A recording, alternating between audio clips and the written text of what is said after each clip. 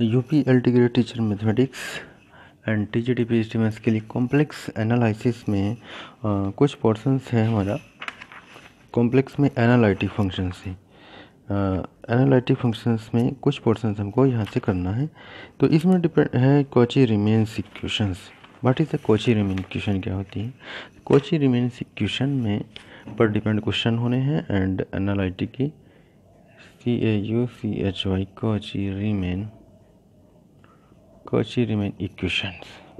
ठीक है, ये होता है del you upon del x equal to del B upon del Y and del you upon del Y equal to minus del B upon del x अगर है तो function कोई फंक्शन है इसमें यू बी में कोई फंक्शन अगर है, क्योंकि फंक्शन ऐसे हुआ करता है z equal to F of Z equal to you x Y plus का आई वी एक्स वाई, इस तरह का कोई फंक्शन है जिसमें del you upon del x equal to del B upon del Y and del you upon del B del you upon del Y equal to minus का del B upon del x है।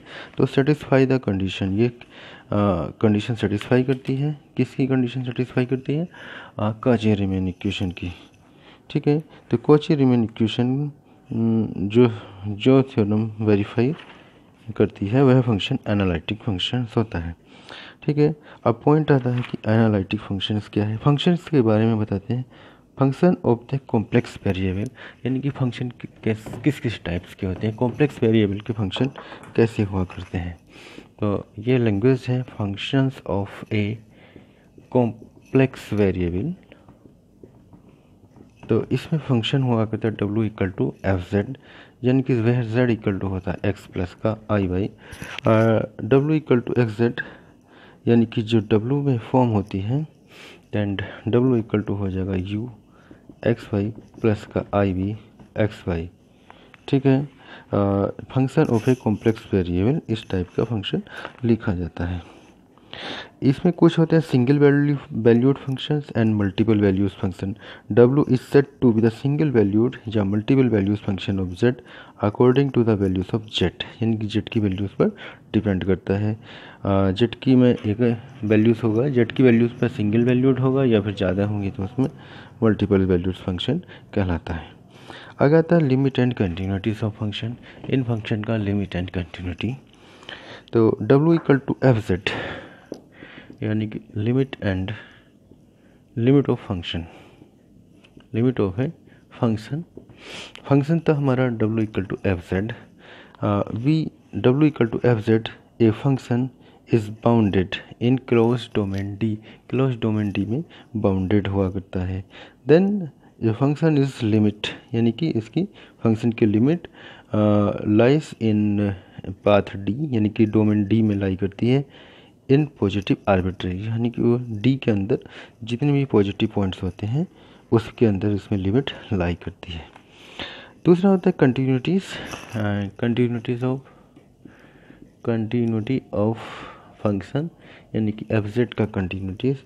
W equal to F Z is bounded close domain, is bounded close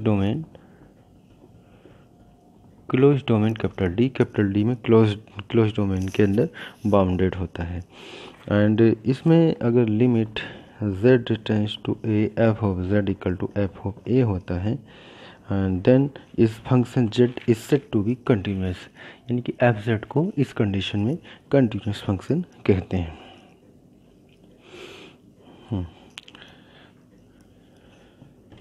अब जो कंटिन्यूटीज होती है real and imagery parts के term में and कंटिन्यूटीज in terms of real and imaginary parts.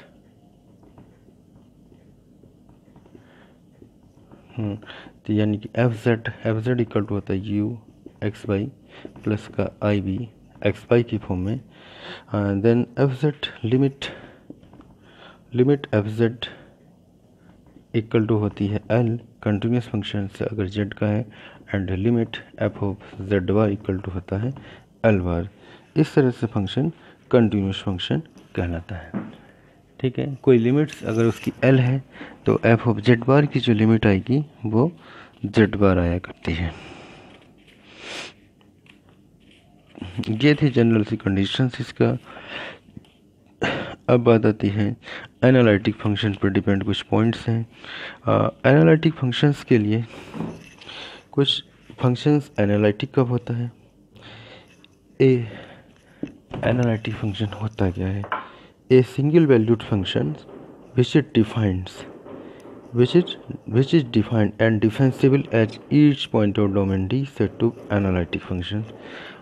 analytic क्या होता है? A single valued function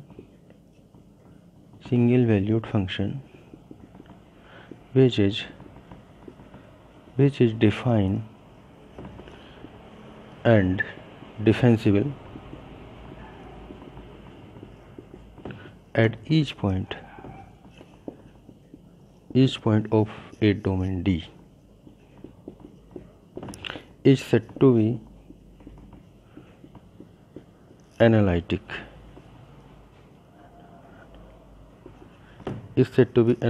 in that domain।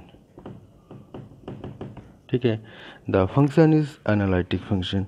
इस प्रकार का जो फंक्शन होता है एनालिटिक फंक्शन होता है।